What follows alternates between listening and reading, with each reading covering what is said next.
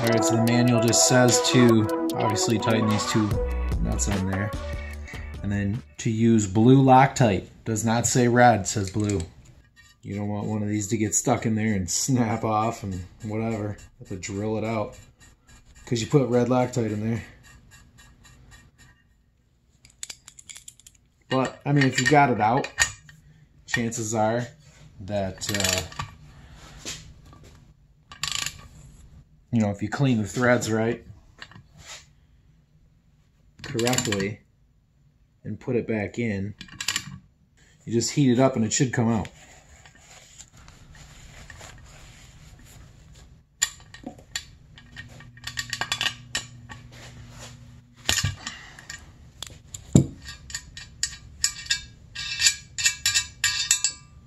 And what it does note is to follow the instructions of cure time for the blue Loctite before you install the cylinders.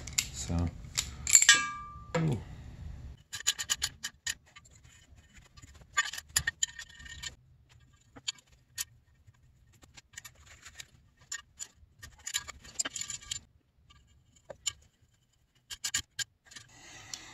And then it says just to snug the studs up.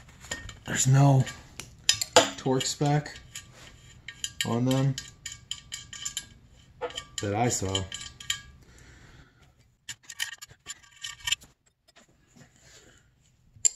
Alright, so that's it on these.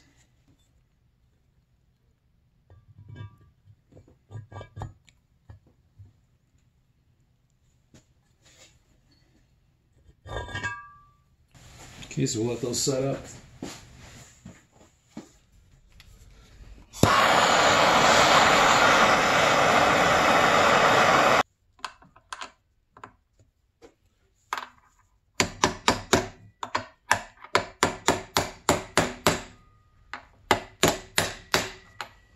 So I got this thing up there. It is 275 degrees.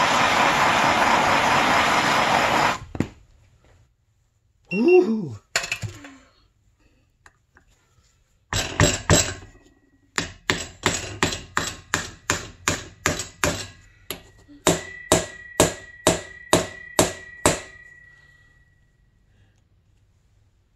All right, there we go. You gotta be careful, you don't want to mushroom this end. So I'm definitely gonna have to check that. Should be okay. Alright guys, I get the crank in. I'm putting the other piston in here.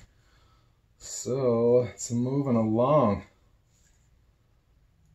Gonna reposition these circlips. Let's hope when I get this one in here, it's gonna be nice and tight.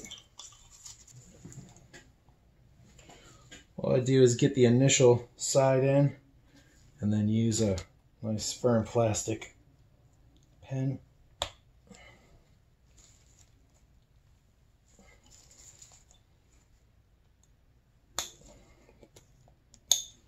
Pop it in. Want your circlips up or down, not sideways. If they're sideways, that gap can compress and the ring will come out. So this way, it's not going to compress at all. Or this way. So, up or down. Okay, so that's that. Clean both of these off real quick. Never hurts to be a little extra clean. This last thing you want is a little piece of dirt or sand up in there. Engine on pond rebuild.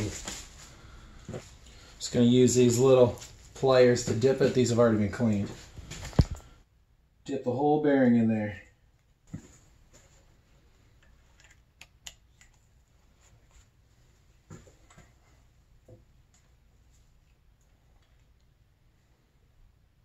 Same thing with the pin. It's like engine fondue.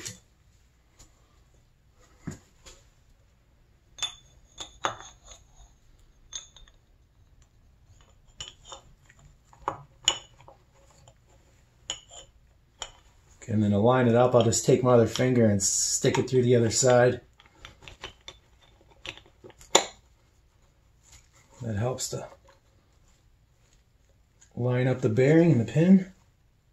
Oh yeah.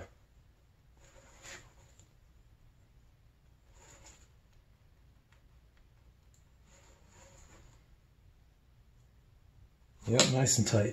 Cool, so I think it was that connecting rod that was giving me the issues.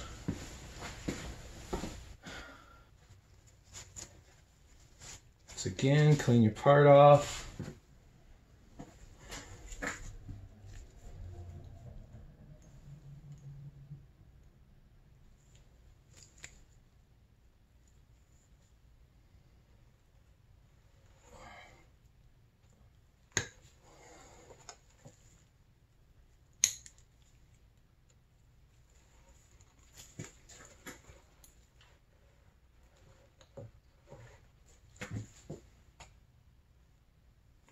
We're good.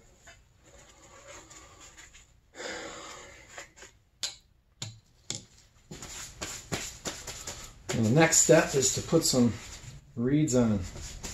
So I'll get that prepped and be back. Okay, so I'm getting ready to put these reeds on here. I already put one on actually, but I need to clean these holes out because of the powder coat, so it's pretty easy. You just run your tap in.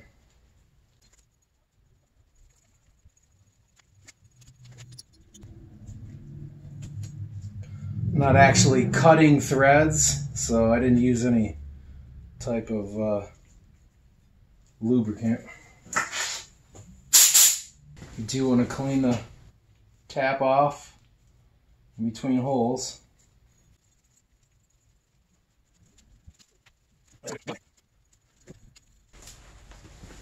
You get your reed valve. Kept mine in order because this was just a disassembly rebuild situation.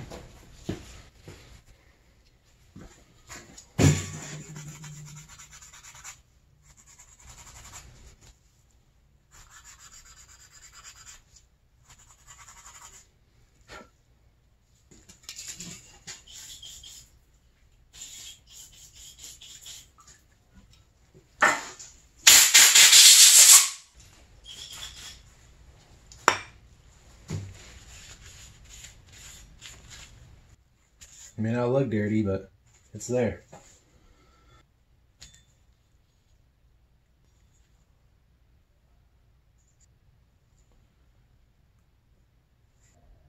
I don't know what you do, but I do red. Little stuff like this.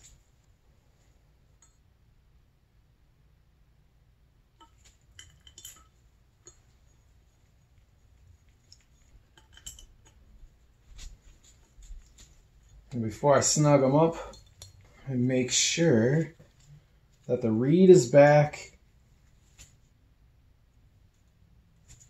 and the gasket's forward. That way it's not hanging, the small spot's not hanging over on the inside. And your manual says just to use Loctite, snug them up.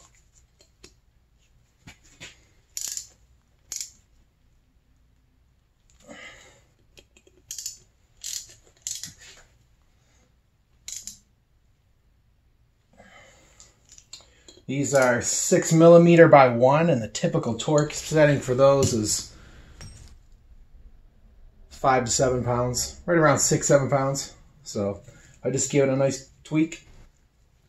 Make sure it's the same on both. All right, so that's those.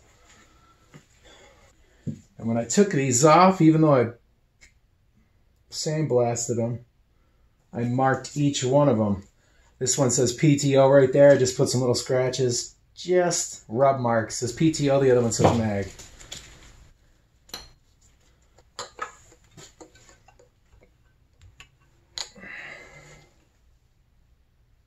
These are the Cometic gaskets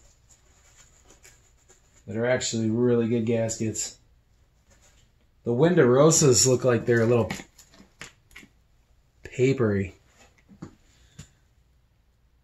I don't know, I'd rather not use them. People say they're fine.